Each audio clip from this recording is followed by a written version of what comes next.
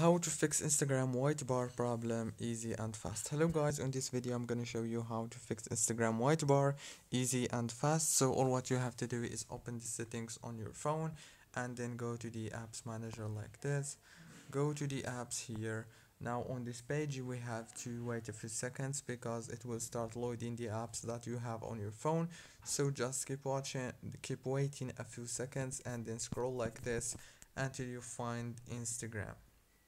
Click on it. Now here, this is the app informations page. Click on force stop and then go down to the storage. Click here on clear data and clear cache, and then go back, open the Play Store or the App Store if you have iOS, and then search for Instagram and click here on update to update your Instagram.